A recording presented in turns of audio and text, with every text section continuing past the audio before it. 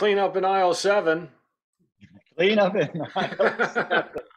This is the first time for ever podcasting from an Albertsons, but Oh, sponsor opportunity. sponsor opportunity.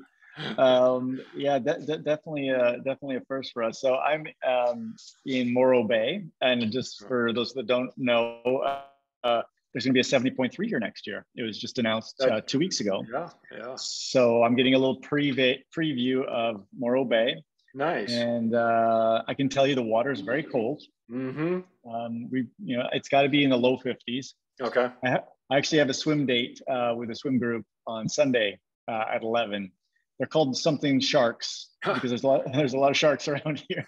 But Frozen sharks. Yeah. But I figure I'm not the fastest swimmer, but I'm not the slowest swimmer. So if I'm going to be in sharky water, that's where you want to be. Should be good. Yeah. Did you by any chance see the triathlete that got attacked by the alligator video? Yes. Oh my gosh. You're going to be thinking about that. I know. It's funny because when I've raced in Florida, in Miami, the lake we swim in, I swam in it 3 times. There's sharks around because or not sharks, gators around everywhere. Yeah. Right? So I remember the first time we raced there, after the race, I was so hot. It's just unbelievably hot. So I'm like, I'm going to go sit in the lake. Oh. So I go down, sit in the lake, and there's other people a couple other people in the lake, and we're just chit chatting. And then this race official comes up, "Hey, get out of the lake! If you don't get out of the lake, you're going to be disqualified." I'm like, "We finished already, right?" Wow. So we get out of the lake, and he's like, "Listen, like we got to force this issue because there's alligators." And it's like, I'm like, "What are you talking about? We just swam in here like 4 hours ago." Yeah. And they're like, "Yeah, but we had people in there like with jet skis and things like that." Like, and then I'm like, "Oh, good. Maybe post signs. I don't know." Like, oh man, that's crazy. It is crazy. I would not, because that water is probably not very clear, so you can't see anything. So you couldn't see anything. Oh, that's funny. Well, similar, not almost the same, but same theme here. I used to swim in Pensacola, off Pensacola Beach. And then one time I was watching on the news, and a helicopter was going along Pensacola Beach, and they were filming all the hammerhead sharks, maybe just 50 yards off the beach shore. And I would swim parallel to the coast, and I'm like, that's about right where we were swimming. And hammerheads are not friendly sharks. They're not like your friendly nurse shark. So, oh man, at that point, that was the last time that I went swimming distance-wise in the ocean right there off Pensacola. So yeah, I guess it is interesting because we do put ourselves in some peril sometimes swimming, right? Like I've swum in Australia, and there's there's sharks. There's definitely lots of sharks there, and I know people down in South Africa that have done Ironman South Africa. That's a big deal. Even over in Perth for the is it Western Australia? Mm-hmm. Yeah. They've had to cancel several times. They have. Yeah, that's right. So between sharks and alligators, I think I think the dead bodies in Lake Mead they sound really good. Yeah, they keep turning up. But on one hand, I enjoy swimming in different open body waters, and for the most part, they are safe. But there are things that you often need to be aware of when you're swimming in open water. As I do, if I'm in a new area, I like to check with the local and ask about where to swim and where not to swim. And sometimes it's water quality issues, and sometimes it's reptiles and amphibious critters in there that I'm worried about.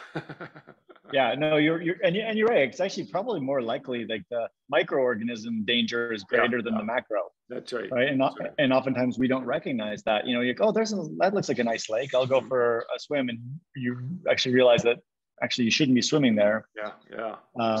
Even though it looks clean. Yeah. And same with the ocean. We were down in San Diego at the beginning of summer. From Coronado south, the beaches were closed because of bacteria in the water. Yeah. And you think, well, this is the Pacific Ocean, right? Like it should be clean. And so I think that oftentimes it's more of the things that are microbes rather than than animals that are danger to you. Yeah, no, that's true. But it is sort of fun to go somewhere different, and I'll even swim in different pools just to get you know, out of the same routine of swimming in the same pool with the same black line and this and that. It is sort of fun, but that maybe that's a good segue for what we I think it's want a to talk perfect about segue. tonight is Yeah. motivation. Yeah, it is such a good segue because I was actually thinking about this after we came up with the topic that we're going to talk about, what motivates you to train, or when you're having struggles, what motivates you to keep going. And we've talked about this many times in the past. Is like, I leave Las Vegas a lot, and I leave purposely to go training and to find different places to train. And, just I'm in the Central Coast area this week, and swimming at a different pool, outdoor pool, beautiful, clean. We've met some nice people that are swimming there, and it's easier, right? Than just my normal Tuesday, Thursday, Saturday routine, which is fine. My routine is fine, but this makes me more excited. Like this morning, we're driving to the pool, and I'm actually like, oh, awesome! We're going to swim at that awesome outdoor pool again. And you're right. A little bit of something different can be very motivating. A little change in scenery, even for a pool. I mean, it sounds silly, but sometimes the type of water treatment that they have is different. The gutters are different. The lanes are different, and sometimes just that mixing it up, and or the people are different, and you meet different people, and that keep it fun, and that's a good way to stay motivated. The best part about going to another pool is you're never sure exactly if the length is right. So when I'm swimming slow, I'm like, oh, this has got to be 25 and a half yards or 20. This has got to be 26 yards, because there's no way I'm swimming this poorly. Actually, we swam there 2 days ago. It was the first time. And I think we did a 200 or 300. And I looked over to my wife and I said, Marie, this has got to be meters, right? And she's like, no, I don't think so. Like, my times seem like they're meters. So in my mind, I'm like, it's meters. It's okay. My times are going to be, they're slower. I'm not swimming well today, and that's fine. Well, the fact is, some pools are faster than others, and and again, the lane lines. I know that sounds silly that I mentioned that, but the lane lines will influence in terms of how much turbulence or waves there are. And like you, there was a pool that I was swimming at, and I'm like, this isn't right. So I actually brought a tape measure. I was the old guy who measured the length of the pool to confirm the distance or to refute what the distance was. So it was funny. A quick side note on that one. So as far as going to other places, so last year when we were in Mammoth Lakes, there's a pool there, and it's at like 7,000 feet where the pool is. So a group of us jump in and we're swimming, and oh my gosh, my times were just horrible. So not only you're having a little bit more difficulty breathing because you're at 7,000 feet. And like when I'm just average swimming, I can do 140 per 100 all day long. So I'm pushing it, and I'm not making 150. I'm like 155, and I'm just pushing it. Well, subsequently, several of us started talking like, this must be meters, and sure enough, it was. Like I will ask a lifeguard, and they're like, I don't know. Like the lifeguard didn't know. And then finally another swimmer came and like, oh no, this is a meter pool. And I'm like, oh, okay, unusual 25 meters. And at first when I was like, is the altitude that much that it's like, but it shouldn't matter that much on a short, like 100, right? Like, it's not like you're getting, completely winded in 100. And so you do never know. It could very well be meters.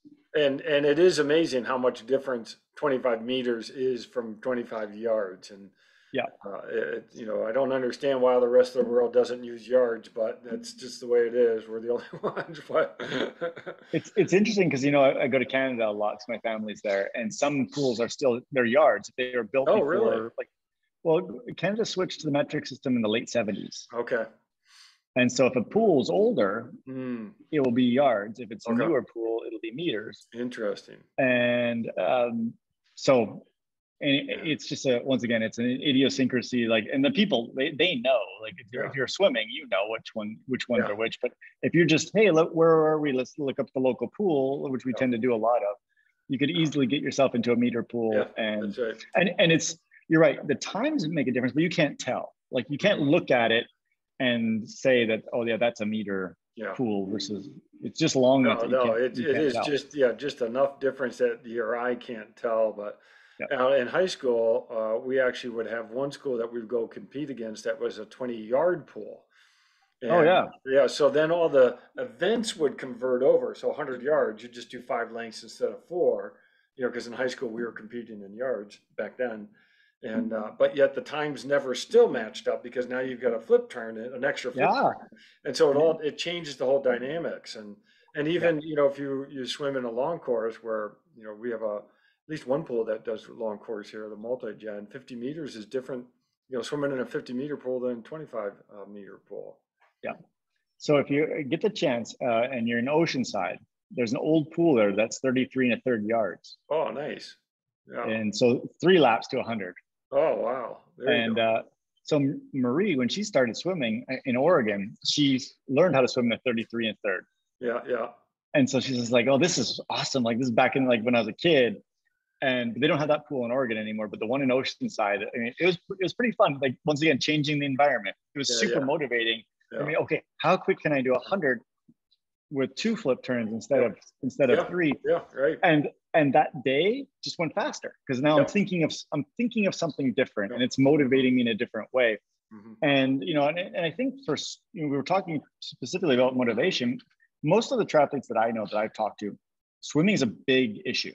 Mm-hmm. Right? Like getting motivated to go swimming is harder than getting motivated to go for a run or for a bike ride. Mm-hmm. And so I think these little tips we're talking about right now might actually be a thing that can help people. Even within Las Vegas, you're mentioning going to the multi-gen. Well, there's not very many outdoor pools in Las Vegas that are public. Right. Mm-hmm.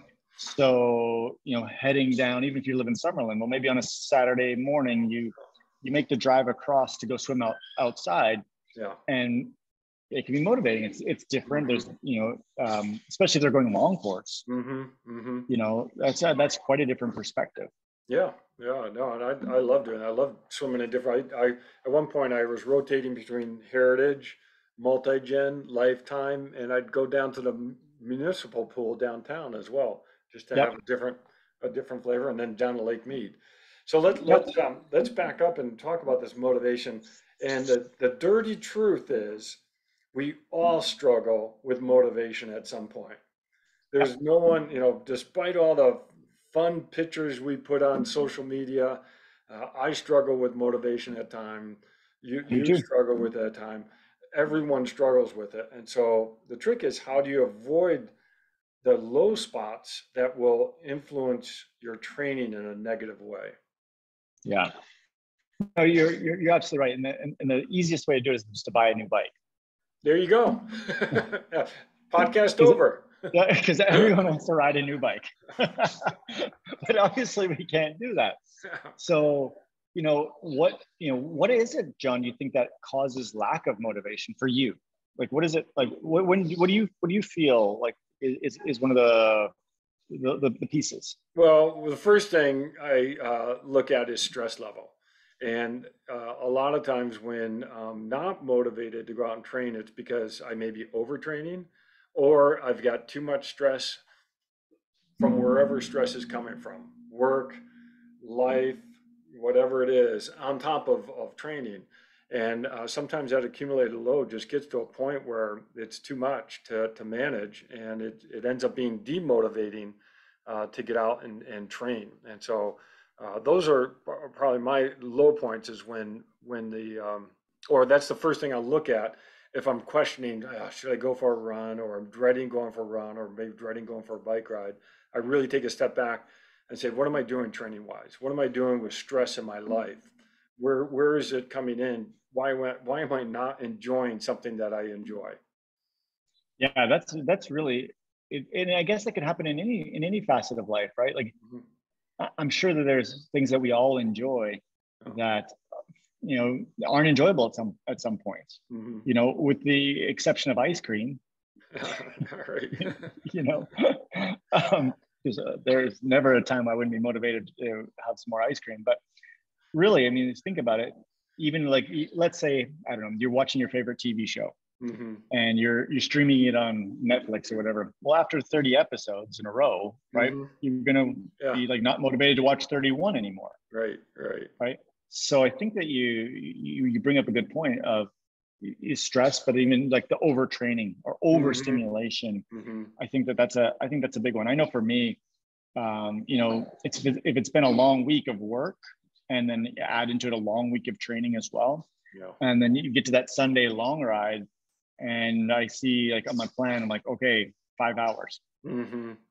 and this is going to take most of the day, Yeah. and most of my whatever mental energy I have left, is it's gonna take it. And then by the end of that, I know, even before I do it, but the end of it, I know that it's gonna be a pretty rough rest of the day Mm-hmm. Yeah. because I'm already feeling rough Yeah. or unmotivated. And then so what gets me past that? And Mm-hmm. you know, and I question this a lot, and for me, what gets me past it oftentimes is just knowing why I'm doing it. Right? And you mentioned that. Like, Mm-hmm. what's the purpose? What's the purpose here? Like, Mm-hmm. what's the purpose of going for this one more 5 hour ride? Mm-hmm. Is it going to make a big difference in my next race? Yeah.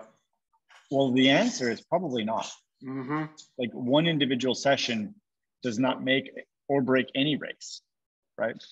So, because that's a kind of a go-to for a lot of people, is like, okay, I'm doing this so I can, perform well. So the problem is I know better. That Yeah. used to work with me, right? But I know that maybe actually today would be better if I didn't train. I start almost going back and forth with myself, Mm-hmm. Yeah. and this is going to sound completely weird, but I have some goals on Strava, Mm-hmm. right? So like I have a yearly goal. I want to ride this many miles, Mm-hmm. and I think I'm on like a 9-year streak of like Mm-hmm. making that goal. I'm not Yeah. going to say what the goal is, but Right. making that goal. I'm like, well, this is going to contribute to that goal. Mm-hmm.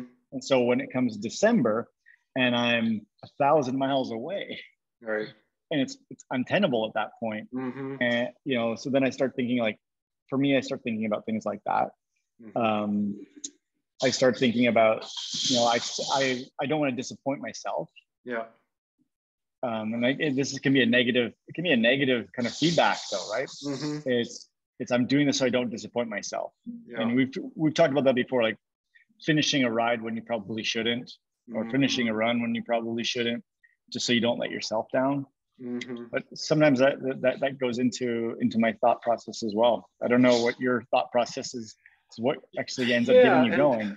I love this. I think these are great pointers and trying to get out of it. I think what's also important is to recognize the tailspin that we can go in that we start getting unmotivated. Maybe we're thinking the goal that we're shooting for, the race we were shooting for, it's too overwhelming. I'm having a hard time running 2 miles now. And how am I going to ever run 26.2 miles or even a half marathon? And then that can be unmotivating, and that you're like, well, this is futile. It's not gonna happen. And then you just start going, well, I'm gonna skip this workout, and then you start going down this negative narrative that, well, now I missed this work, just like you talked about. And you're like, well, now you start beating yourself up mentally on that. I mean, these are real things that we all have to deal with. And it's the trick is, I guess, recognizing it, and then two, arming yourself ahead of time with some ideas on how to get out of it. And recognizing it, I think, if you're training for an endurance event, it's usually the easy way is like if you run into three people who are just real jerks all day, it's usually not them, it's usually you. Because something is going on with you that everything and anything anyone says, you take negatively, or you're working against me, or no, that don't doubt me, or what have you. And it can get really tough. And I'll tell you, it can be tough when you have two athletes in the house at the Yep. same time, because you don't always time your demotivating, at the same time, and then you start worrying about, is one going to drag the other down, and it can it can be tough. And so I think, on one hand, I think it's just, I think people need to know we all struggle with this, and then I think it'll be fun diving in a little bit more on what you and I do to get out of it, and what we've read as well, because we looked up a couple of papers on Yep. this as well, and super interesting. So you know, the other thing I look at is this: okay, let's say you're unmotivated to swim, but you knew tonight at the swimming, Michael Phelps was going to be there. Yeah, right. You go. And he was gonna guest coach for you that night. Yeah, yeah. Would you go? I'd go. Yeah. No matter how bad you felt, right? Yeah. Yeah. You could barely get out of bed normally. Like, oh, Michael Phelps is going to be there tonight, and I will be there, and there's nothing that can hold me back. Yeah. And isn't that weird? It's like just the experience in your mind is different, and that's that's enough. I love that, because one of the papers that we read addressed this, and they addressed this as they described it as a mental fatigue. Exactly. And in terms of motivation. And I'm going to look at my notes here. They said there's two real separate components to this. It can affect the drive by increasing the perceived effort necessary for a given task. So I can't do this, I'm too exhausted. Or it can decrease the perceived value of the reward that can be obtained. I don't want to do this. It's not worth it. And so you're right. That's a great example of Michael Phelps is like, okay, well, maybe that just gets you out of those two components. Yeah. That either you say, well, I can do it, or I'm not that exhausted, or you say, no, this is good perceived value. But it is interesting that. And it's perceived value. Perceived value. That's right. Because the fact that Michael Phelps is there, is that actually going to help you be a better swimmer in your triathlon you're doing 3 months from now? No. No. But you're going to have a story, right? You're going to say, hey, Michael Phelps was at swimming last night, and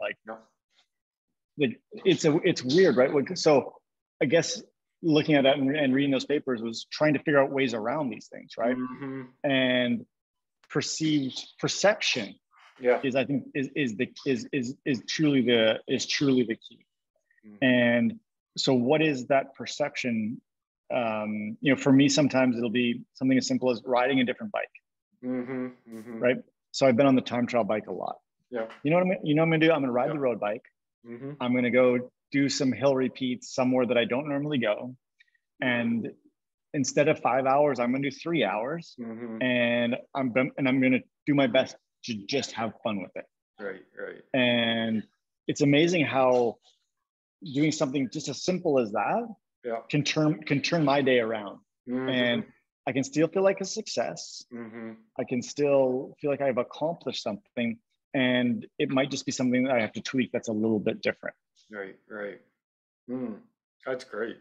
Well, and what's interesting is the other paper we read sort of speaks to this point, is that the motivating factors can be dependent on what type of athlete, or even what age you are, or what gender you are. Yeah. And so I think this is great, to sit back and say, what motivates me? What motivates you? Because those are things that are unique to all of us, to each of us individually, but you got to know what they are. I think, especially as you start off on your journey, because you can always come back and land on that. So John, when I read that, I started thinking about my time working with youth athletes. And like, what motivates a 15-year-old to play soccer? Yeah. Right? Because that's not the same thing that motivates me to go do triathlon. Totally different. Yeah, right. It's totally different. And so when we start thinking about motivation for athletics, we all come about it from different places. And in the paper, they were talking about, well, this group tends to this, but it doesn't necessarily mean that's you. No, that's right. And what ends up, let's say you're a 35-year-old who's listening to us, it might actually be those same things that motivated you as a 15-year-old playing soccer. It might be, those aren't what motivate me anymore. So I think for each individual person, I hate to say this on a podcast about science, but it depends. Right? And figuring out. Hold on, he's frozen. He's in Albertsons. All right. So, wait, we just lost you. Now you're back. Okay. So what I was getting at is, when we looked at the paper, there was many different areas that, depending on age and sex, motivated you, but it could be completely different, right? So for some people, triathlon is all about health, and that was one of them. Yeah, that's right. Health and longevity. And if that is your motivating factor, going out on that Sunday ride might actually be like an easier motivator for you. Like, well, I'm doing this for my long-term health. and or even my short-term health is why I'm doing it. You know, to me, health is a huge motivator. Mm-hmm. You know, we talked about this on our podcast with Ron a few weeks ago. That, you know, both you and I actually we found triathlon. I found triathlon as a way to help fix a medical issue. Yeah, yeah. And so oftentimes I look to that for motivation. Mm-hmm. It's like, why am I doing this? And is it to win my age group at a race? Yeah, I lied to myself and tell myself that, but really this is about a healthy lifestyle. Mm-hmm. Well, and see what's interesting about that, because that's right. The paper, both the papers, I think, spoke to the age issue. And generally, the younger athletes are more motivated by performance factors, whereas the older athletes are more interested in the health aspect. Not that the performance isn't important, because you and I are both performance driven, but triathlon is not a high school sport. Yep. It's not even, but it's becoming a collegiate sport, especially for females and for club sport.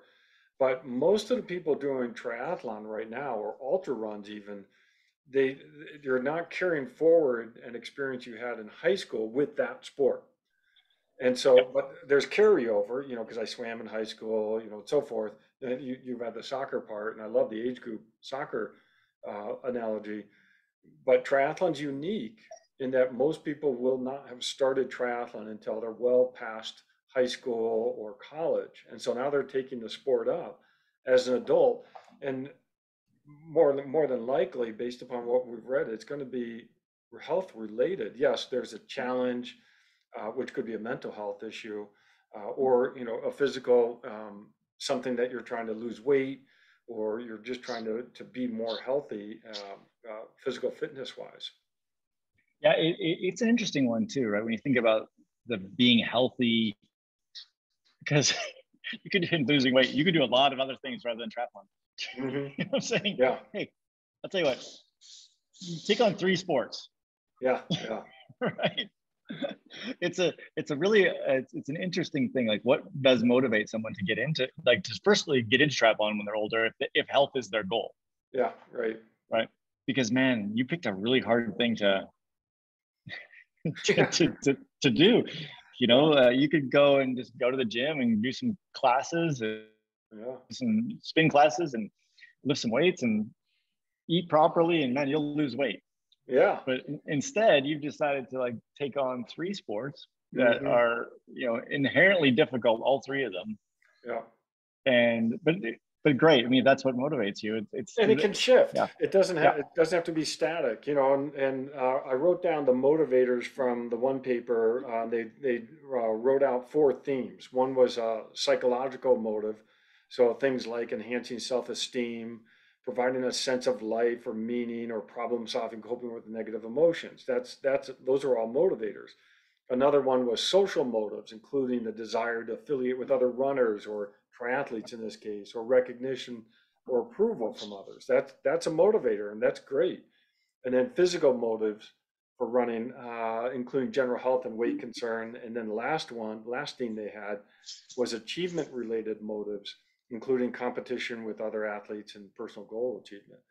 And these are great. I really like thinking about these themes, and then, where am I now versus where I was 5 years ago versus 20 years ago versus whenever.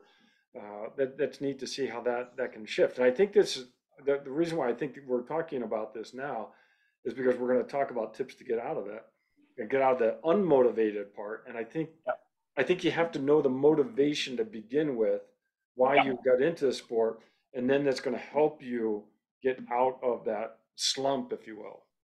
Yeah, and I think that often you have to go back to the original motivation, right? Because the motivations change. Yeah, yeah. Right. Like, when I started triathlon, my number one goal was honestly just to finish one.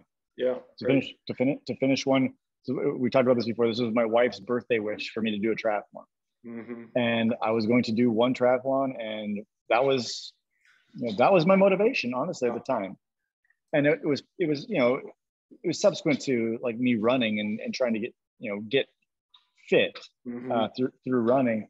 But it is different how things change. And so oftentimes I think back to what motivated me back then. And what motivated me to do my second triathlon Yeah. and my third triathlon, because once again, those aren't the same things that necessarily motivate me now, Right. but I think that they should. Yep. Right. Because back then I was like, oh, well, how do I become a faster swimmer, faster biker, faster runner? What can I do to become faster? Rather than like just day in and day out the slog. It's like, okay, what can I improve upon? Yep. And once again, that's, looking back to the original motivation. Yeah. Right. And I think it's important for athletes to check in with themselves from time to time and think about, like, what is it that is motivating you to do this? And that it has to be healthy, and it needs to be within your control to achieve that whatever that it is. Yeah. I'm so glad you said that, by the way. There are some unhealthy motivators. Well, but it's within your control. Like the one thing that I find in talking to a lot of triathletes is, my goal is to be top 5 at this race. Yeah, right. In my age group, or my goal is to qualify for the world championship. Yeah. Well, that's great. It's a great goal to have, but it shouldn't be what motivates you, because when you show up and there's 5 people faster than you, right, and you finish 6th, and now you failed, and it has nothing to do with you, right? You might have hit every time goal you had for yourself. You swam this, you ran this, you biked this, you had good transitions, and then you leave feeling hollow. And I personally have done that. Yeah. Like, you go to a race and I go, okay, my goal is to get on the podium, and you don't. Yeah. Or my goal is to win, and you don't. And really all it took was, these 3 guys don't show up today. Yeah. Right. And I win. Yeah. Right. And I did the exact same performance. Yeah. Right. And then at the end, I'm happier. Yeah. Right. And this is a messed up dichotomy. And I've actually had to really start to change my mindset around that. And I have in the last 5 years, probably, I've really changed my mindset around what makes success. Yeah. Even at Oceanside this year, I really felt that, a couple of weeks before, that I had a really good shot at a podium. And I mean, I was sick when I raced, and no excuses. And I finished 11th. And when I finished, I'm like, okay, I'm good. Yeah. Like, right. On the day, with what I had and how my health was, I did the best I could do. Now, if 10 other people wouldn't have showed up and I would have won, I hopefully would have felt the same way. I hopefully would have, right? Because those other 10 people aren't a metric of me. Right. Right. And I think that's a really hard thing to really wrap your head around. And I don't know if you've kind of went through that metamorphosis in your career. Very much so. And I refer to it now as maturing as a triathlete, in that you do try to internalize and go after motivators that you can control. I have, go down and look at my trophies down in my garage. I've got a lot of second and third places. And it's just because someone faster showed up. But I look at some of those, I'm like, that was a great race. That was a great race. And because it has nothing to do with my finish place, it had to do with my effort. And actually, Rick, one of our great listeners on here, he had posted on something where, when we start setting time goals for long distance races, half Ironmans or full Ironmans, you run into a little bit of a problem, because one, you don't always know if the swim's going to be measured correctly. You don't know what the conditions are going to be. You don't know, who else is going. There's a lot of things you can't control in terms of what will influence your time for the day. And he said, don't make time goals, make effort goals. And I really like that, because now you can finish the race and say, did I give it everything I had for each segment of the race? And then you walk away, and then it's a success. So. And I like that, but I also like, maybe not everything I had, right? It's like, did I do what I planned to do, right? Because I don't want to, once again, be completely bagged after I swim. I don't want to be bagged after I ride. I want to be like, did I do what I planned to do? Did I do what my training set me up to do, right? I think a number we kind of pushed around a little bit is, on the bike, 85% of your FTP should be your normalized power, right? So if I'm 83, 84, 85, 86, I'm happy. Yeah. Right.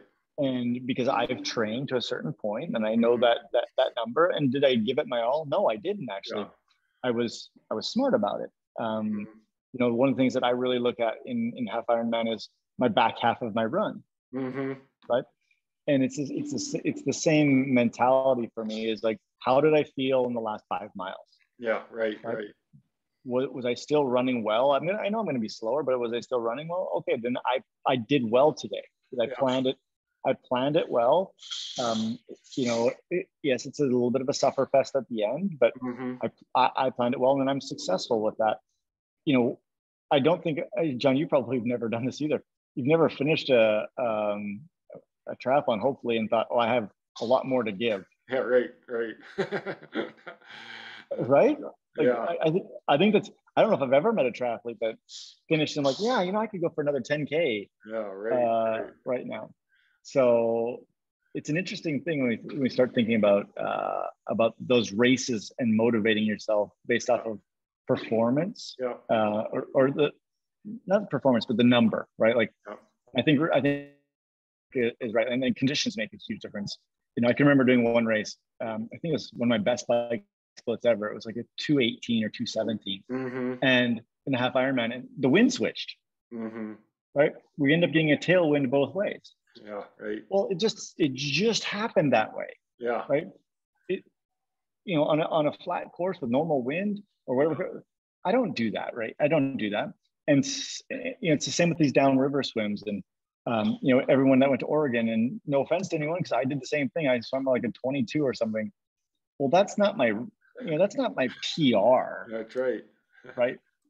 And you know, even if your overall time in Oregon was a PR, okay, great, so 70.3 PR, but it's kind of a BS number. Right.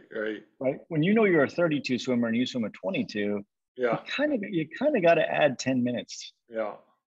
Right. But I don't know. But if that motivates you, and I know, and it does, because if you start looking at the downriver swims on the Ironman website, those ones that tend to sell out the fastest. Yeah. No, that's true. And yeah, but it all comes back to where you're going with, is it's come back to evaluating your effort. Okay. So now let's talk about, because I'll be honest, this year has been a tough year for me, really, from January on. And I've struggled a lot with just trying to get out for a run or get out for a bike ride or what have you. So we gotta preface this with, okay, both of us have done this, and we both stopped and looked at our training programs and figured out, okay, where are we doing things right, where are we doing things wrong? Okay, and then we tried to fix that part of it. Okay, so now, given that we've done that part, what are some other tricks that you've used to get out the door, or maybe not to get out there? I mean, because there's going to be times where you don't want to train, okay? But I think right now, I think what we want to get to is, what would be a trick where, you know, looking back, that it was the right time to train, but you just need to motivate yourself to get out? You mean, I have so many that I use. I think the big one for me is, oh gosh, I honestly lie to myself all the time. Like, this is, sometimes it's lying to yourself, right? And one of the ones that I do is, okay, go for a half an hour and reevaluate. Right. So if I've got, once again, that 4 or 5 hour bike ride, it's like, okay, you're not feeling it. Get out there, go for a half hour, see how you feel. The other super big trick that I have, and I am so lucky that I have a super supportive wife. Yeah. That's the first trick, is get a good spouse or partner or friend that you're, that is important. And for running, for me, sometimes motivating is, I'll be like, you know what, I'll just run downhill and I'll have my wife come pick me up. Or down, especially in Vegas in the spring, it's always windy, right? So I'm like, okay, I'm going to run from here to here. It's 10K. It's going to be all the tailwind. And same with biking, right? If you can figure out a place for your spouse to pick you up, or your significant other to pick you up, it's like, okay, can you meet me in Jean? Right? It's going to be a north wind. And I've done that, where it just makes it a little bit more enjoyable. And and nothing changed. I just enjoyed it more, not having that wind in my face, Yeah. or running. I've done this several times where I run. This is actually more. My wife used to work downtown. I'd run downtown from where we Mhm. live in Summerlin. It's only like a 1% downhill. Yeah, right. You know? That makes a big difference. Yeah. Makes a big difference. And I'm like, Yeah. I'll run down there and meet her for, she finished work at 5 o'clock. So I leave Yeah. at 4 and run down. And man, it's like, okay, it's good. I'm on a different route Yeah. I don't normally go on, and a little bit downhill. Yeah. It's easier mentally. And did it really make my training any better or any worse? No, like that 1% downhill, No, but it will get you going back for the next day. And but it gets you going back for the next day, right? And I don't need that all the time, because there'll be days where mhm. like I wake up, I feel great, and I want to kill it, and I'm like, oh, let's find the hilliest route I can possibly do. Yeah. But those are some of the little tricks Okay. I and kind of like that. that come to mind. I like that because I have that down. I have it a little differently, but I adjust my training and I Mhm. try to do something that's doable for that day so that I can do the training again tomorrow or the next day. So I may say, well, maybe I'm just going to go for a 1 mile run or maybe a 2 mile, whatever it is, but I adjust. Okay. I like that. All right. Here's another one I got. Sign up for a race. Yep, that's the easiest one. Yeah, it's like, okay, let's pick out a race that is going to be a good challenge. I want to put it on the calendar. It's going to be exciting to train for. And yes, let's put the money down. And now that's a motivator for me. It's amazing during this last few years, I've realized it's more of a motivator than I actually knew. I always thought I liked the training, which I do, but I actually do like the event. And the the anticipation, the planning, the travel, and then doing the event, and then talking about the event afterwards. I mean, that's a lot of fun. And so knowing that it then is a motivator for me to train consistently leading up to that. Well, I'm glad you brought that up, because during COVID, that's what we both did. We Yeah, created events for that's ourselves, right. That's right. right? And that helped both of us get through Mm-hmm. some really challenging times when there was no racing. Mm-hmm. I know that I kept doing the Zwift racing, and that was good. But Yep. then having the Everesting event, and for you having that huge Mm-hmm. Ironman, crazy 2 day Ironman you did twice. But that motivated you, right? Yeah. And so you're absolutely right. We mentioned, or we talked about all the time, like, don't make any big decisions right after a race. Yeah. Well, maybe your big decision, maybe it is a good thing, right? That you Yeah. sign up for a race the next day, That's right. because man, that keeps the motivation going. Mm-hmm. You're feeling motivated at Yep. that point, and you know that the thing that's going to motivate you to keep going is another race on the calendar. Mm-hmm. Mm-hmm. Because it's easy after you accomplish a big goal like finishing a race to not Yeah. to not do another one. Like, once again, I know several people that they do a race and then they're done, and they 3 months 4 months go down the road, and it's like, oh, I need to sign up for another race. And Mm-hmm. that 3 or 4 months they didn't have very good consistent training, Yeah. Right. and Right. they're starting over again, and things become really difficult. Whereas maybe if they still had that same race on the calendar, they could have done some more, like, just the consistent, not necessarily Mm-hmm. structured training, but just some consistent training, Yep. and then wouldn't be so far behind, I guess. Yeah. I love it. Okay, let me give you another one Yep. that I do. I create a race token. Yep.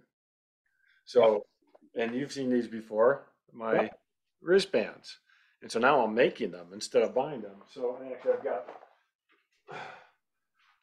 a whole bunch of different races. So I would make a token, a wristband that, and I put the name of the race that I'm really targeting, one big race that I'm doing, or maybe two, or what have you. And right now I've got Indian Wells on here, and I actually did stamp in here New York City too. It's a sort of a fun one, just to get back, sort of try to, start the journey back to getting some fitness.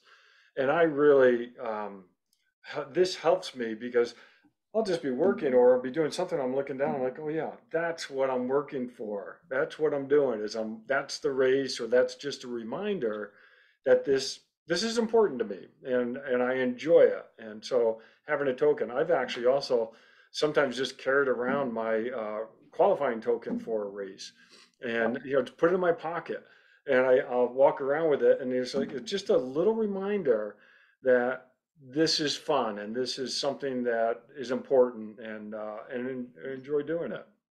So on the Garmin watches, you can set your face. So I Mm. was setting it to the next race, like just Oh, whatever that's cool. the logo for the race was. Yeah, yeah. And so something similar. I looked down and like, I like that's the next race. And I know people that do that even with their the background on their computer. that. I do that. Oh, you do that? Yeah. Okay. So I think it's another one. Even if it's not even the logo of the race, it's like a picture of the city or whatever the case may Yeah. be. So there's little things like that. Yeah. I know you've printed out course maps and you keep them on your desk I sometimes. do. Yeah. That's another one, right? Like, so maybe on your fridge at home, you actually take the course maps for the next race you're doing, put them on the fridge. So in the morning when you're getting ready to going, you're looking, oh, that's what I have to do. Yeah.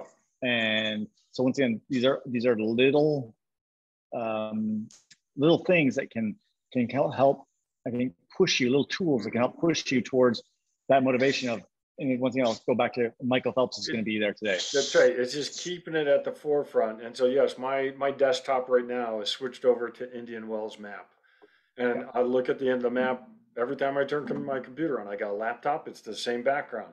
And then when I do Indian Wells, I'll change that to a different map for the next race. And it's just a nice way to keep it in front of me and to keep thinking, okay, this is what I'm working for. Again, we don't want to create a negative environment. Oh, And we don't want to make this sound like it has to be all consuming, but just these little reminders that, it's that what you're working for. Okay, so my next one I wrote down was you got to take the time to celebrate your accomplishments, and so you have yeah, these micro celebrations, not just these big celebrations. So there's nothing wrong with celebrating that. Hey, you did a 3 mile run or a 4 mile run, or maybe you hit a 50 mile bike ride. Celebrate, pat yourself on the back, enjoy that moment, because that's part of what is motivating is you're doing it for enjoyment. yeah. And surround yourself with other people, in my opinion, that care about that stuff, Yeah. right? So if you go to work and you're like, hey, I did a 50-mile bike ride, and nobody cares, well, Hmm. they probably aren't the people you need to tell. Like, tell somebody else that like knows what that means. Yeah, You yeah. know, I can still, it's in my mind often, like, doing a century ride's a big deal, right? Hmm. Yep, Riding for 100 miles, and like you feel a sense of accomplishment, and then you tell somebody else, like, oh, that's nice. And yeah, you're like, hey, you don't understand what I just did and how hard that was. yeah, right, Or right. I just did an Ironman yesterday. Oh, that's nice. Yeah. Was it Kona? Were you in Hawaii? No, it wasn't, but it still was hard. Yeah. And I surround myself with like-minded people. Like John, Yeah. when I can still remember, the first time you did an indoor ride for 100 miles, Mm.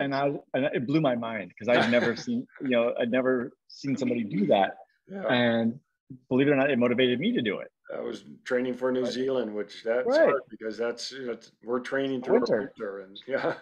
yeah. And but still, like, you having your friends Yeah, yeah, yep, be into the same thing and recognizing that, no, because one of the things that actually, believe it or not, for me, and I'm sure it's the same where you, Strava helps motivate me, yeah, right? yep. Mhm. Instead of doing the 95-mile ride, I want to do 100 That's because right. it looks better on Strava, and like my friends are going to be like, hey, that's cool, right?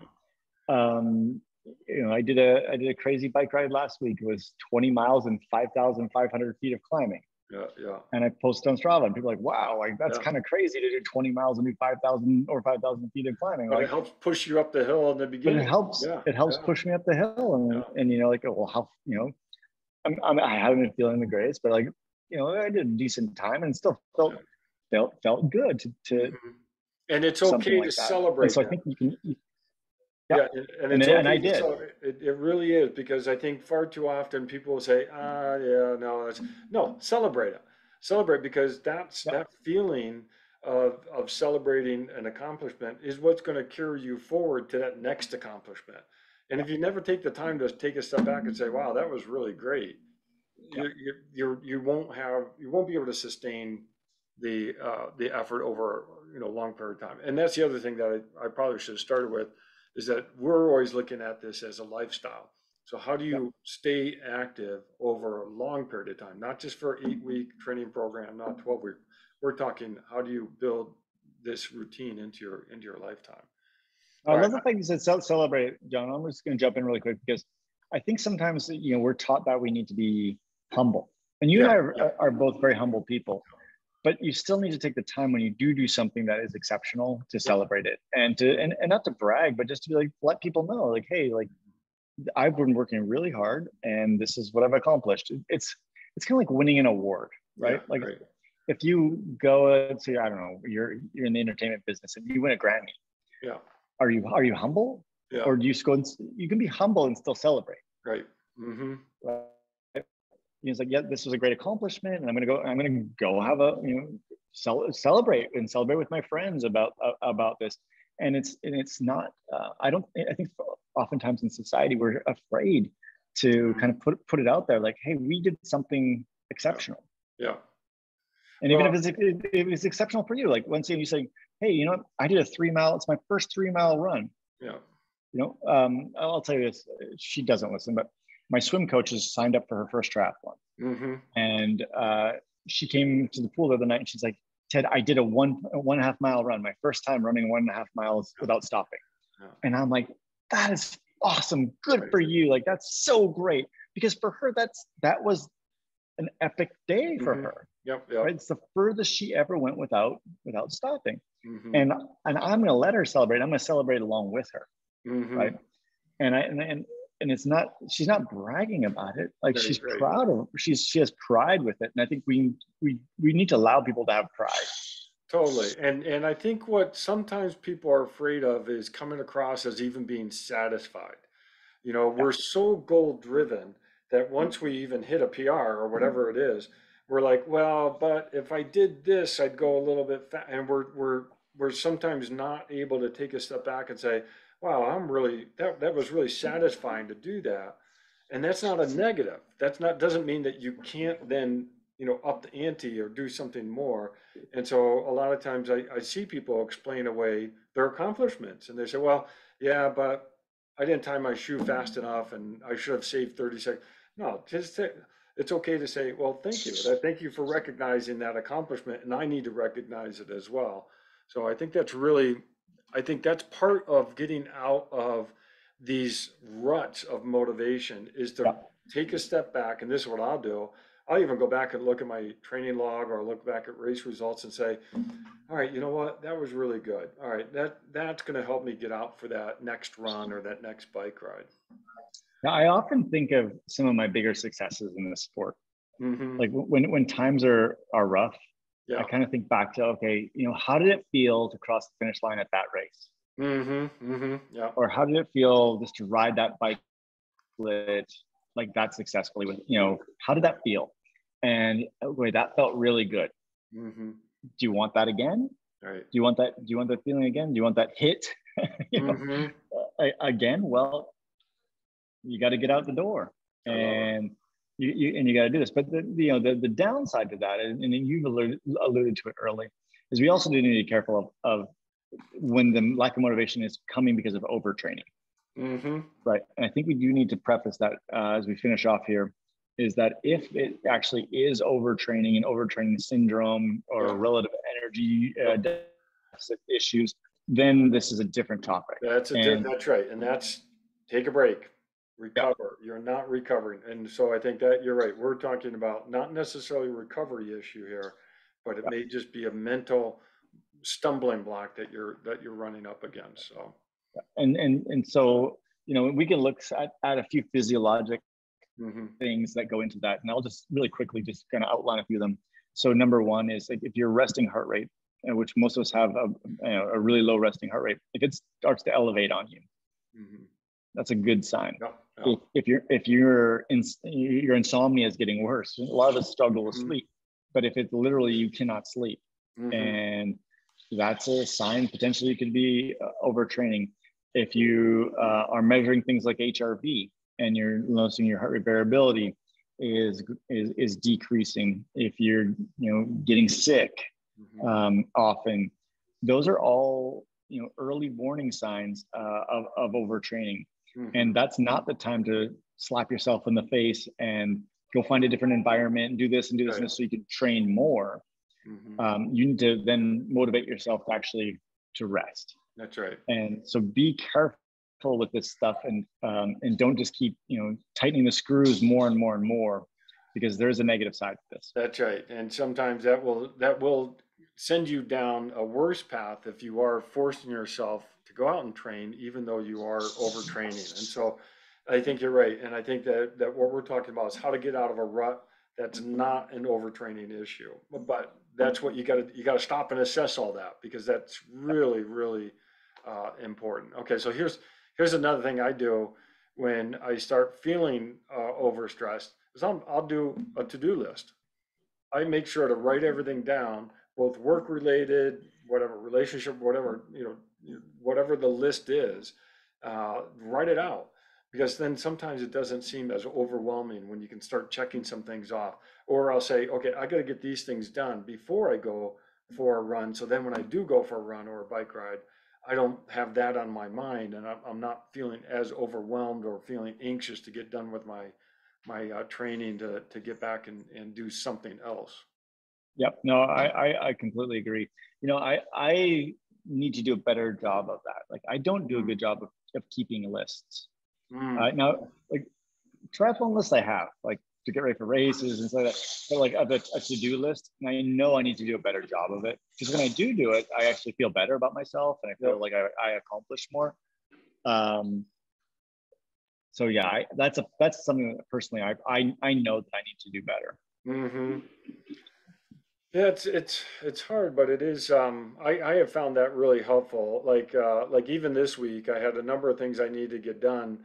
I woke up and I'm like, oh, I can't go for a run. I've got so much to do. So I just go and I start making a list of what I need to get done. And within an hour, I had everything done that I needed to do. And then I'm like, okay, well, now I'm going to go for my run. Now it's time to go. Yeah. I could have gone for my run to begin with and still, just flipped it, but it's just what I needed to do. And I would rather have gotten those things done so that I felt that I could go and enjoy my run. Okay, the other one that you brought up, and I really want to highlight this, is community. Surrounding yourself with like-minded people, because you got to lean on them at times, and sometimes you got to help someone else. And I actually wrote down mentor an athlete, because when you mentor someone, now you're helping them, but you're also helping yourself. And because you've got a lot of experience, you especially, but even athletes that are watching this or listening to this, your story is important, your information is important. And by sharing that, that can actually help yourself get out there and do some additional training. Well, and when you're mentoring others, you can share in their successes. Yeah. Right. A few people that I've mentored, they let's say they have a race, and I watch the race, and that can motivate me as well. It's a win-win. Yeah, for sure. So well, I agree. And that's one advantage that we've had, is that we check in with each other each week over these last few years, and that's been really motivating. I mean, there's times that, and we've talked about this before, we've gotten on podcasts and we're both sort of drained, but by the time we're done, we're like, oh, that was fun, and now I'm going to go, have a good weekend of training. And we do the Las Vegas Tri Club spotlights, and I tell you what, I listen to some of these stories, and they're just inspiring, and it just brings you back to why we do the sport. And so surrounding yourself with other people and celebrating what their accomplishments are is really helpful. Awesome. All right, John. Well, hey, that was a good talk tonight. So do you have training plans this weekend? I do. I'm going to try to get a longer session in tomorrow, because tomorrow's Saturday, and then we've got our last Tri Club event on Sunday. Yeah. So, obviously setting up for the race is training. Yeah. And then I'll try to do a little bit afterwards. But yeah, that's going to be my weekend. How about you?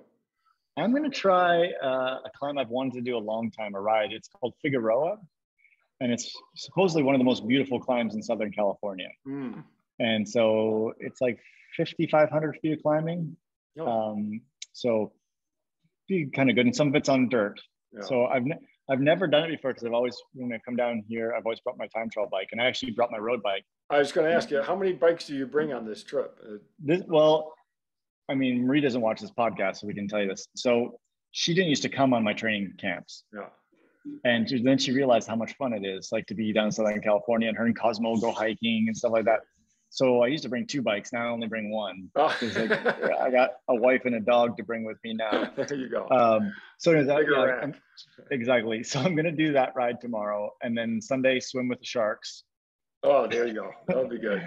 So that'll be good, and then hopefully a short run on Sunday as well. So Awesome. it'll be good, and then we're back early next week and back to the grindstone. School's good, getting going. Around the corner. Exactly. All right. Well, Awesome. hey, good motivating talk. Yes. Yeah, that was great. Thanks, John. Have a great weekend. All right. You too. Talk soon. Okay, bye.